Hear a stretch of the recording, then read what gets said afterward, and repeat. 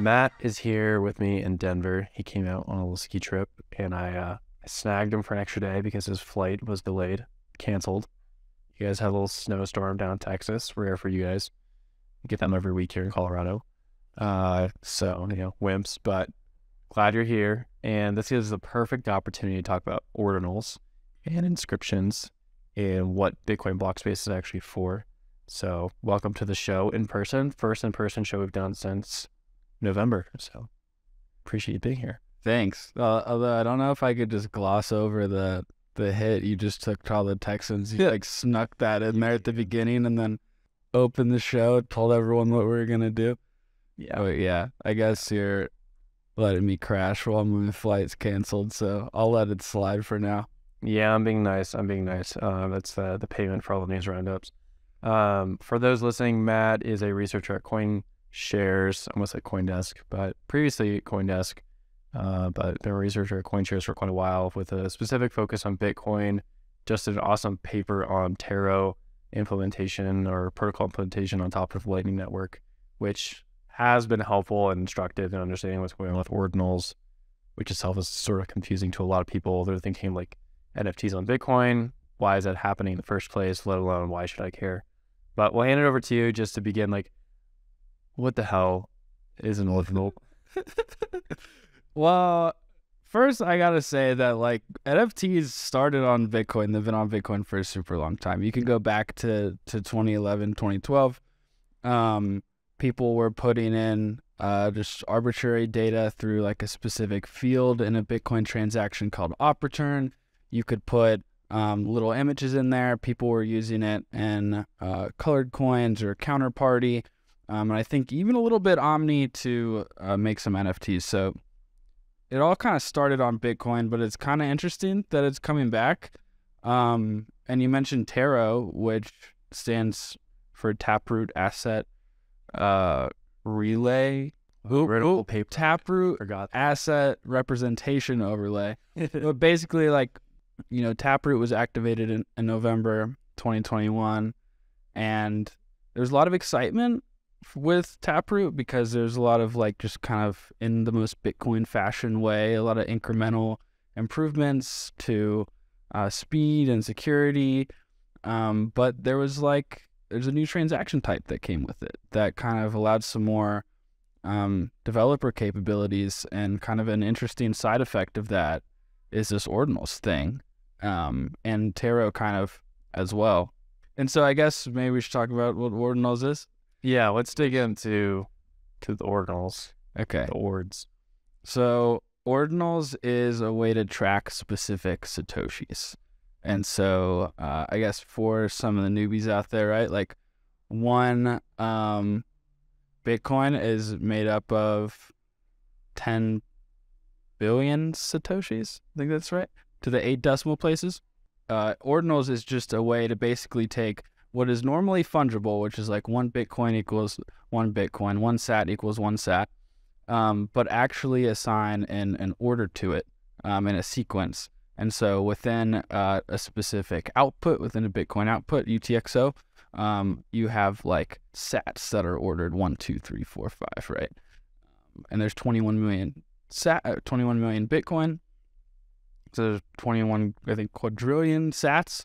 And so you have 1 to 21 quadrillion different unique little Satoshis that you can track and follow if you use this specific standard, which is called ordinal.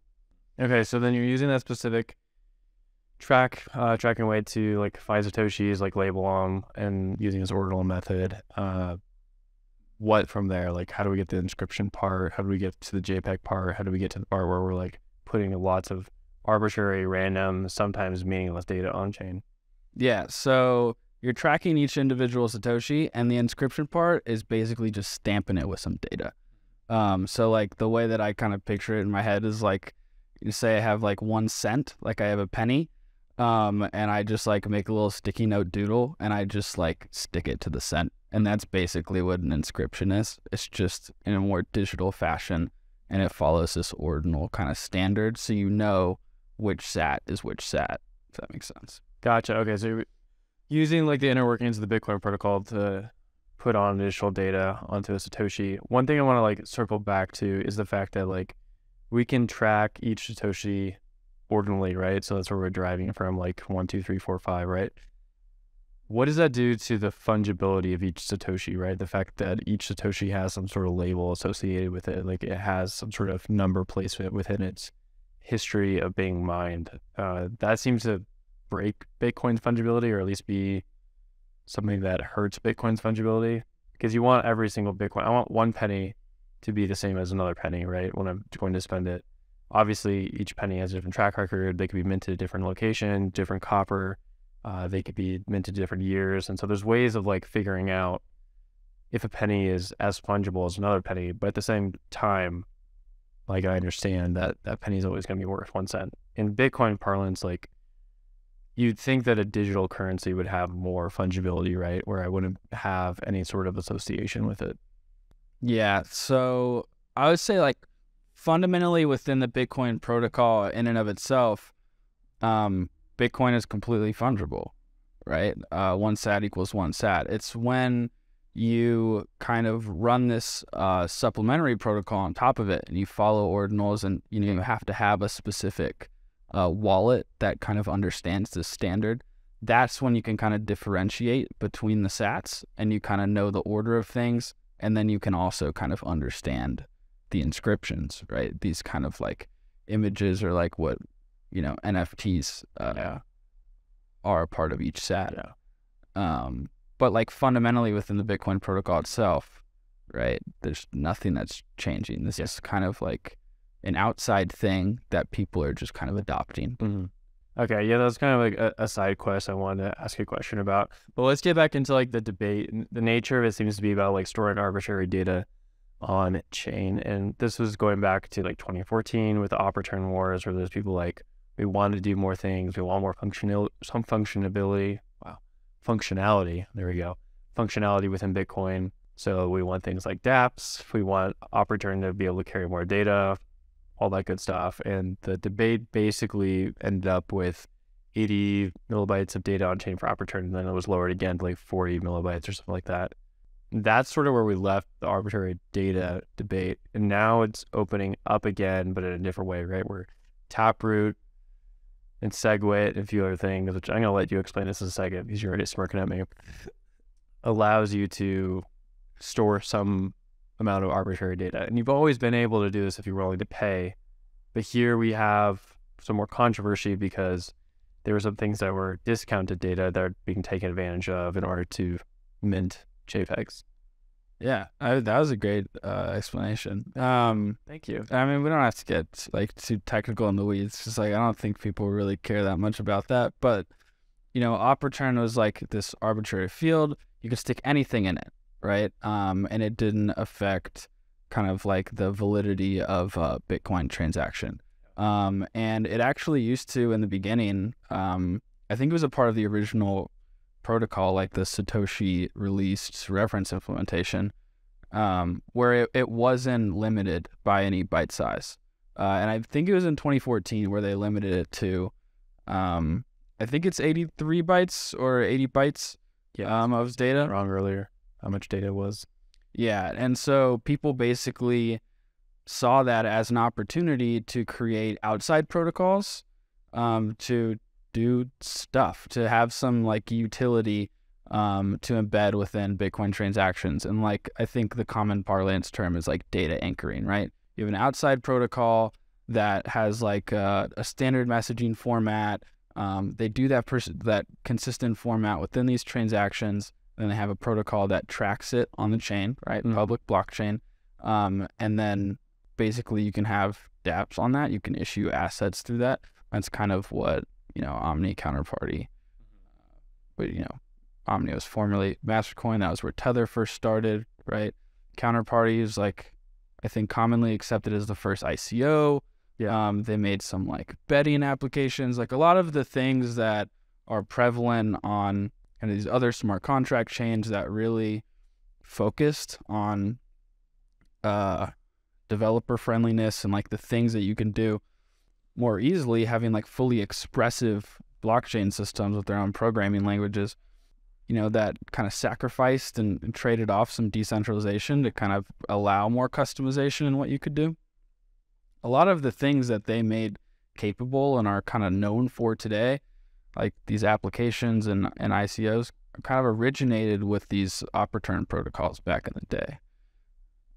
And so now this, like what Ordinals is doing, doesn't use op return. It's kind of like a post SegWit version of Bitcoin that uses something called the witness field, which has to do with signature data, and it's kind of gets a little bit into the weeds there. But people are using these new Taproot transactions because it made it easier to embed some data within that field by using these Taproot transactions, and so that's kind of where these like inscriptions are going. And instead of them being limited by the size of the op return field, which was 80 bytes, they're kind of only limited by the size of a block, which is magnitudes larger, right? At, I believe, 4 megabytes. Yeah. Which is big. Which we were just, before we started recording here, saw on Twitter that someone had minted essentially the size of an entire block in Ordinal, is what it looked like. So, which is just ridiculous. Large. Yeah. And that's not what a lot of people would say Bitcoin's for. And so that's sort of the deep part of this debate, which we'll get into in a second. I want to go back to the technical part before we jet off into that really more key territory, and just ask more about the data part. So with Taproot, maybe we should go back to that, explain a little bit about it, because I bet a lot of people on this podcast are not familiar with that. That launched went live in November 2021. I don't know much about Taproot, to be honest. Did not pay attention much to that. And a lot of Bitcoiners honestly did not pay a lot of attention to it. In some ways, it's a little conjecture, but in some ways is why we have this thing going on right now, right? Like a lot of people didn't know about Taproot. There's a lot of developers who wanted this to go live, and there's always unintended consequences when you add a new functionality to Bitcoin or you add something onto the chain. And so there's been some interesting conversations on Twitter. I've seen stuff from like Andrew Palestra and others talking about how like maybe this was unexpected, but it was always possible with how Bitcoin works. And if you didn't have Taproot, like you wouldn't be able to do certain things. And so maybe there is a debate there. But that all being said, let's go back to Taproot a little bit and like explain more in depth about like this singular part with like the witness and pruning and all that. Yeah. So, and like bear with me here. That's what the technical details are a little sticky, and I'll do my best. But basically, the witness field actually came about in SegWit, which happened segregated witness, right, which came about in 2017. But Taproot really was just a way to make more complex types of transactions cheaper. Ordinals and inscriptions are kind of using the and Tarot as well, the kind of complex abilities that are a part of Taproot transactions to do this. So like, I guess we could talk about pay to Taproot transaction types. It's kind of a transaction type that encompasses like all the previous ones. So, at the beginning, it was kind of just paid to public key, right? And then kind of a couple years later, you got a little bit more functionality with paid to script hash. And that's kind of what people can consider more like smart contract type of transactions. Commonly used for things like multi-sig today, where you have a couple different people that authorize a spend rather than just one, right? Or you at least have the capability to do that, where you embed some sort of conditions and kind of restrictions to a transaction, right? And Taproot kind of encompasses those transaction types into one, where you can just kind of do a normal public key spend, or you could do a little bit more complicated one, which is called a script path spend. And these ordinal type of transactions use that script path spend. And there kind of hasn't been a lot of adoption of Taproot transactions just quite yet. And I think it's because, generally there's not a huge incentive unless there are those applications and developments put forward where you do more sort of complicated things, and it's cheaper to do so. So I think like in my mind, when Terra was first released, I was like, oh, this is something that could sort of increase Taproot usage. And this is like typical for Bitcoin soft forks that get activated, right? Developers have to test it out and kind of build it into wallets that's kind of support these new transaction types. And then, people can sort of use them and experiment with them a little bit more freely. But I mean, the interesting thing with Ordinals is it's kind of like pushing the agenda. Yeah. Since the start of January, there's been double the amount of Taproot outputs created than there were previously. I mean, this is something that was activated in November 2021. So there's certainly an appetite for it, which is interesting, even though it's controversial. Yeah, it is definitely controversial. Let's get into that in one more second. One thing I want to pull on is just about the data part right now. So I think the number I saw yesterday, this is what day is it? It's like Tuesday. It's Wednesday, February 1st. I saw this, I think, yesterday, Tuesday, January 31st, was that there's only like 166 inscriptions so far or something like that. And so it's like not a significant amount of data. That being said, a lot of people are still frustrated about it. What do you take on like the data part of this? Is it bad for the network? Is it too much data? Do you have any thoughts on that? I mean, I think like Bitcoin is an open protocol, and as long as people are paying market rates for transaction fees, they're being accepted by miners. Yeah. Sorry, like that's what Bitcoin is. It's open. No one can tell you what to do. It cannot be gate kept, right? Like that is a core tenet of Bitcoin. Yeah. Is that there's censorship resistance. I mean, of course, long term, do we want the chain to be, do we want it to be as easy as possible for people to become a full node within the network? Yeah. Yes, we want that to be as low cost as possible. That supports decentralization. That is central to like the long-term viability of Bitcoin. I think that's kind of commonly agreed upon within the Bitcoin ecosystem. That being said, when I was doing a Terra report, I was researching a lot of the op return type of transactions. And I mean, if you look at the transactions on the whole, I think there's around like 16 gigabytes. This is about, I think 2 months ago. I went and kind of scraped all those transactions. But, of the arbitrary messages that were attached in the chain, this is before they had that little limit to that data field and afterwards. There's only about 2, whereas it's just that message field where they're embedding it in there. And I mean, the chain right now is like a little over, I guess, 500 gigabytes. Percentage-wise, that's not huge. That's not major. I think something that was key to the op return transactions was that they were prunable. Those outputs were prunable from the UTXO set. Yeah. Meaning like the memory cost, the RAM, right, that you're running on your Bitcoin core node, didn't need to think about those type of transactions. You didn't need to follow all those op return transactions. Well, the interesting thing that you and I were talking about earlier today is like you can prune your Bitcoin node and take away this data for ordinals, and you're still syncing to the tip of the chain. You still have a history, you still verify transactions, but you do lose some functionality. And so there's been some people being like, hey, Bitcoin maximalist who hates ordinals, that's fine. You can hate it. Just prune your node. It's still a full node. But as you were telling me earlier today, that's not completely true because you do lose some functionality when you start pruning things. Yeah. So if you basically if you prune part of every block, if there's a new member that wants to come onto the network, everyone has to go through the initial block download. You have to go through and get the whole chain, right? And so what do you have to do? You ask peers in the network for that data. And basically, if you've pruned that away, then you can't assist in that process. There's also kind of a quirk about if you're going to try to restore like a wallet.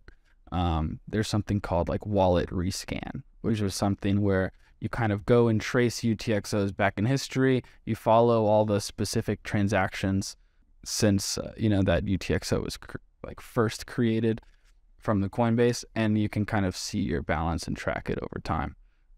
You do kind of lose that if you prune your node. And so, on the whole, do we want everyone in the network to be a full peer and have the full blockchain? Yeah, 100%. And I think that's maybe part of the reason why some people don't necessarily love ordinals. I mean, people in general, right, don't want chain bloat. They don't want it to be as easy as possible to become a peer, and for the storage cost to be as low as possible. And that was sort of the interesting thing. So we definitely saw some strong tweets from Bitcoin Core or like Bitcoin devs. So Adam Back tweeted about it, saying like we need to have miners probably censor these transactions. Luke Dasher went really, really far as well. I don't have the quote on me, but basically just saying that it was chain bloat, it was bad for the network. And then, as I mentioned earlier, Andrew Palestra had some thoughts about it, basically saying it was a quirk of something it built, but it was worth the trade-off and probably not dangerous enough to worth doing something technically about it. Like there wasn't an argument to change anything technically, even though he would consider it chain bloat. So I'd like to get a response from you on your thoughts about that, like Bitcoin core culture. And then let's finish the conversation talking about like, what is the purpose of Bitcoin? UTXOs, or for just like spending Bitcoin, or is it for dApps, things like that. But thoughts on any of the prominent Bitcoiners out there and their hatred towards ordinals?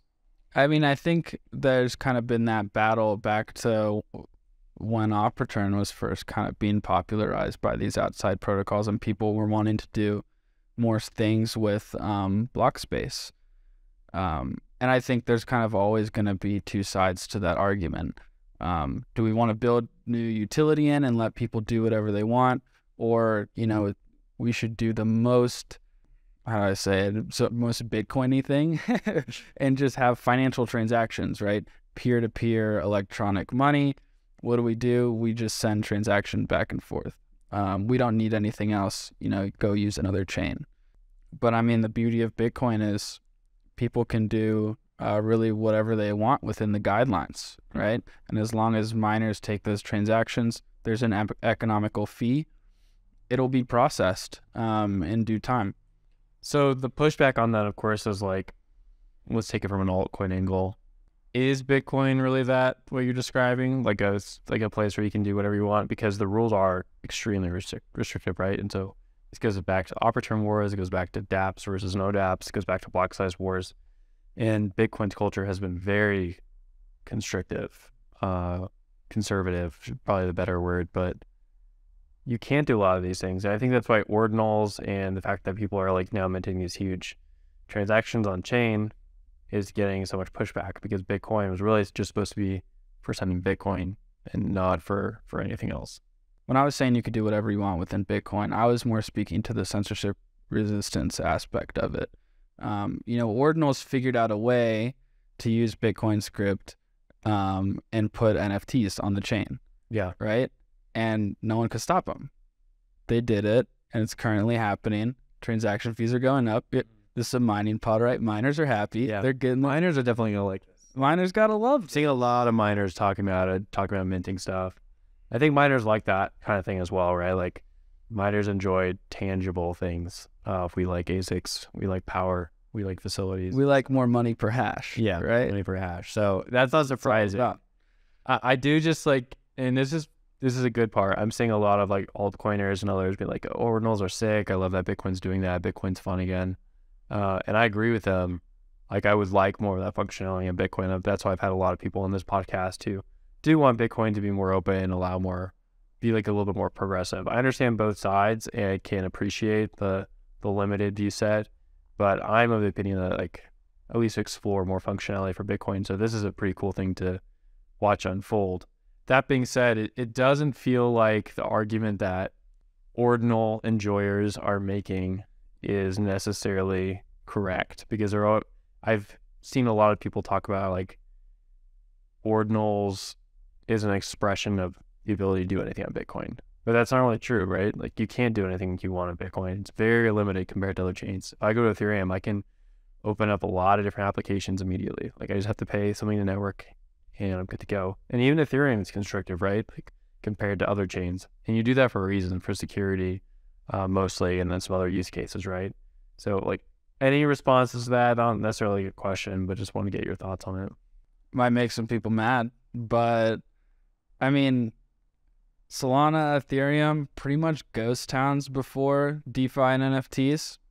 And I think Ordinals is making NFTs. There's at least a burst of excitement about it. Yeah. I don't necessarily like, here's, it might make some other people upset on this one too, on the Bitcoin side. I don't necessarily think that it's super sustainable just because the fee market right now on Bitcoin is super low. Blocks aren't full, right? Using the witness field, people get a discount basically on making these types of transactions. It's super cheap. It's cheaper than on Ethereum. Yeah. Currently to mint one of these NFTs. I also will say that, ordinals, I don't think we necessarily know what all yet is capable of this. Yeah. NFTs are super easy first application because that's inherent in what ordinals are doing. Yeah. They are labeling each Satoshi to where in and of themselves you can recognize them and differentiate between them. That's making them non-fungible. What people are doing with inscriptions is just taking those each of those units and just punching it with some data. And I've seen Bitcoin punks, right, which is like a common NFT collection on Ethereum. Bitcoin rocks, and I mean, they're getting bid up. I hopped in the Ordinals Discord just to see, which, by the way, there's 1,000 people in there, and the messages are going off. There's definitely excitement there, but one of those NFTs is going for 0.4 Bitcoin. That's crazy. $10,000. In this economy, yeah. Yeah, right? That's a lot of coin. Yeah. So, I don't know. I'm interested to see where this goes. Jeremy Rubin made an interesting comment. Yeah, I saw that. I wanted to bring that up. Glad you are. Go ahead. Yeah, so first, Jeremy Rubin made the CTV proposal about Bitcoin covenants a while back. He's been a long time contributor to Bitcoin Core. And he was basically saying that we could use an inscription to put the Bitcoin Core code base, just in the blockchain, and someone could scrape that in case there was any GitHub issues.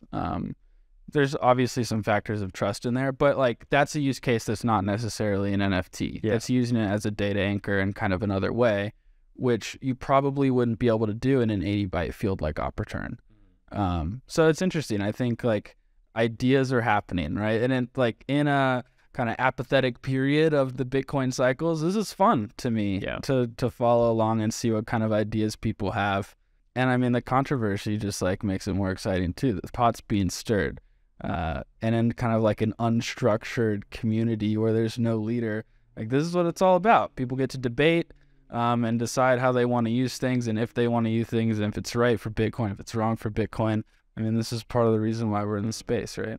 No, I love it. I think it's super fun. That's why I like on this podcast having those people who kind of go against the grain a little bit. Because I think that Bitcoin Core and Bitcoin maximalist position is pretty well known at this point. It's understood. So why not have some other people out there? What are some other use cases for ordinals that you can think of right now that might be out there? You just mentioned the one you can store data on chain. People put the white paper on chain a billion times. Those are kind of just nice mile markers, worst case scenarios, get the code base. Is there anything for scaling solutions that you could see being built in something like this, or it's just not really there? You'd need something completely different. I don't know, because you're confined by chain space. I mean, people could start, I guess, sort of other, and this is where the technical details of ordinals kind of misses me and kind of my interpretation here. But if you can kind of post arbitrary data to it, people can do feasibly similar things to what Counterparty used to do, have another structured way to kind of read data, and have some sort of outside protocol that does X utility, right? I think for the NFT part of this to be sustainable, I think you need a solid marketplace. If you look at the Solana and Ethereum NFT communities, right? You had OpenSea pop up, and that really skyrocketed the attention on NFTs. On Solana, it was I think it's Magic Eden. I mean, there's a bunch of those. But I mean, the thing about NFTs is they're all about community, right? So you need to, I don't know, in a funny way, I think what the kind of Bitcoin maximalists that don't want this, that are very anti-chain bloat and that this is a super bad thing.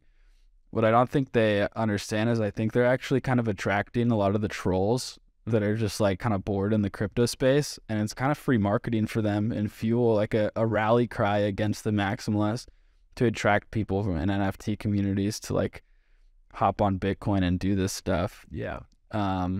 So yeah, I think like a community would really need to like seed around this. I mean, 1,000 people in a Discord, that's definitely a start. And the first inscription, I think, was mid-December. Yeah, it's pretty short order. But I think definitely a marketplace need to pop up. And then, you know, NFT people, they literally market, like the collections like compete on who has the best vibes. Yeah. Like it's hilarious. I am looking forward to that. Maybe there's some other stuff. You mentioned like Counterparty and, you know, like Omni and all that kind of stuff was built on top of Opportunity. Maybe there's something like that. I know you're a big fan of Taro and you want to see like stable coins come to Lightning that way. So maybe there's stuff in the works. I hope this is the beginning of it. We'll leave the conversation there. Thanks for joining for an in-person podcast. Hopefully you can catch your flight tomorrow. Thank you, Will.